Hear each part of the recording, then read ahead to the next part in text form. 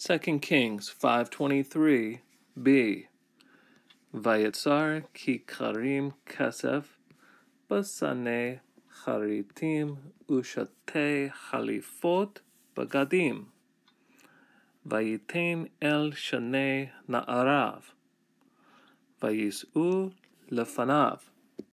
The subject is Naaman still, and Naaman is the subject of these two verbs, though we suspect here that there's probably some instrumentality going on, not imagining that Naaman himself is doing this. Nonetheless, and Naaman tied up, and it's in the plural, so we take this as two because there's no number, 2 talents of silver in 2 sacks, and 2 changes of clothing. And he gave two of his serving lads, and they carried before him. Now this him is probably Gehazi, that is, they carried the things that Naaman tied up before Gehazi. Vayetzar is from Tzare Vav Resh, that is, it's a hollow because of the middle root letter, which disappears as we see here. This is a kal vav consecutive imperfect 3ms with the subject spelled out. Then we have 2 pe nun verbs, vayitain, vayis'u. Now first, vayitain, this is from Natan, and it's kal vav consecutive imperfect 3ms. Then we have vayis'u. This is from Nun, Sin, Aleph. This is also kal vav consecutive imperfect, but it's 3mp.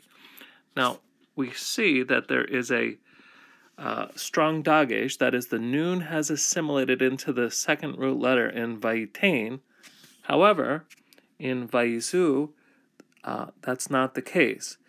Now, sometimes in pei nuns with 3mp, there is a nun remaining in the middle root letter, and sometimes not, as here. Part of it is based on the accenting, which has moved to the last syllable, and so that releases the strong dagesh there, whereas the strong dagesh stays here with the accent on this syllable. So 2 things are interesting with the characteristic of the storytelling here is the repeated use of